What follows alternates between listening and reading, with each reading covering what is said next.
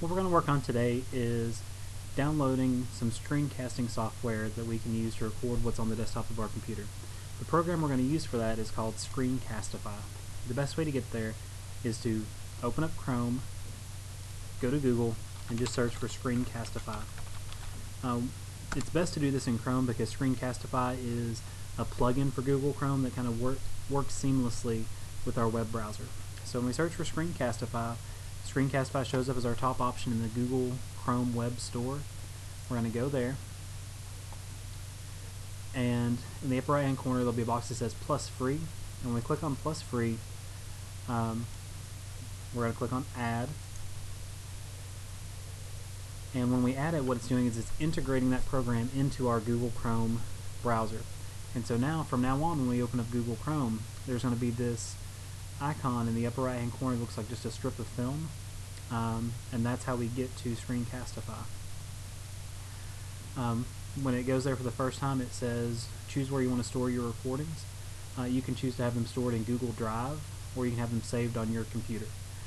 If you have a Google account and you use Google all the time, you can save it to Google Drive, and it'll just show up automatically in your Google Drive every time you record something that's a screencast.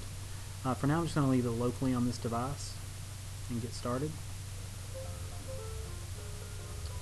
And it has a tutorial that it's going to walk us through. For now, I'm just going to close that out, and we'll do the tutorial ourselves. So say that you've got something that you want to record on your screen, either in your internet browser or just on your desktop. To get there, we're going to go to that film strip for Screen Castify, and it pulls up some options for us.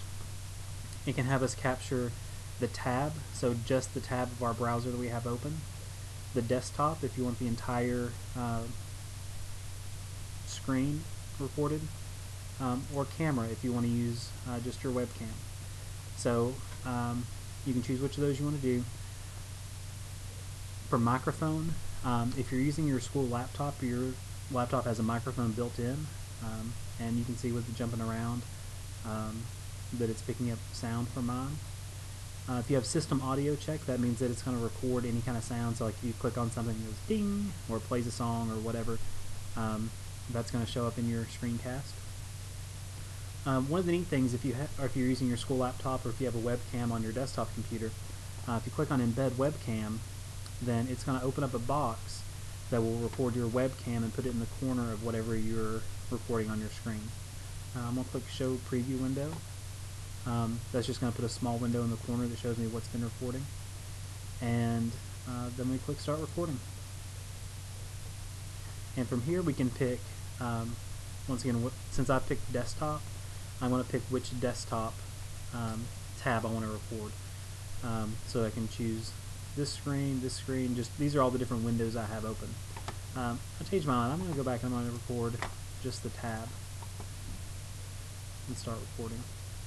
And that's automatically going to pull up this Google window and record that.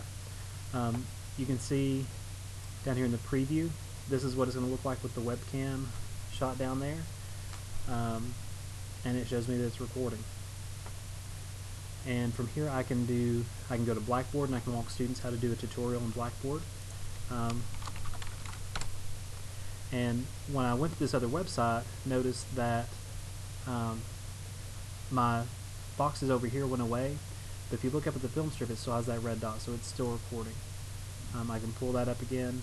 We're 38 seconds into this recording, and we'll make our preview window show up again. So this shows us that we are where we're at. And I went to the wrong Blackboard page actually. I'll go to the right one this time around. So say for example we wanted to show students how to find something in your class. You can go to classes, go to first period, and if you're trying to show them where your homework assignments are, you could make a screencast, take them to course content, take them to your daily agendas, and show them how to link to homework assignment. And that's going to record all of everything that you're walking them through right there. So just in a nutshell, that's Screen Castify. That's how it works. Once you've finished your screencast, you've got some options. I'm going to go ahead and stop recording. Now when I stop recording, it's going to open up this window over here that will start auto playing the video, just so that you can double check and make sure that it looks okay. One of the cool things about this is if you have a YouTube account, if you click on the share button and pick YouTube, and you can do either public or an unlisted video. If you do an unlisted video, that just means that you have to have the link to get to that video, so it's not searchable on YouTube. So you can pick YouTube. I'm going to pick public. I have to pick my YouTube account here.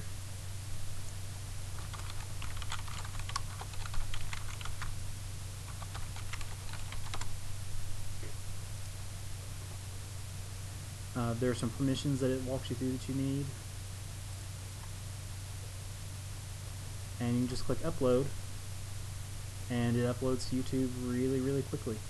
And see, it's already there, and it shoots out the link down here that we would go to go see our video. And usually if you go to that link just as soon as it posts, YouTube is still in the process of processing the video, so it takes a minute to get up, but it pulls it up here. I'll give it just a second. You can change the name of the video, and you can edit everything through there.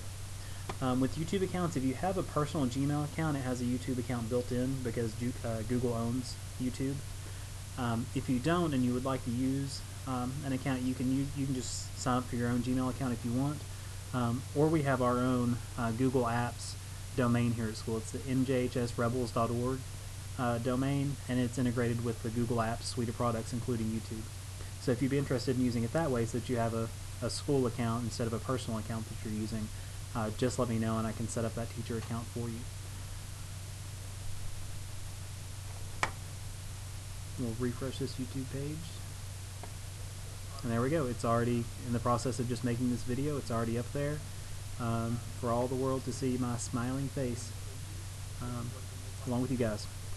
So in a nutshell, that is Screen Castify, how to get it up and going, and how to make instructional videos. Thank you. If you have any questions, let me know.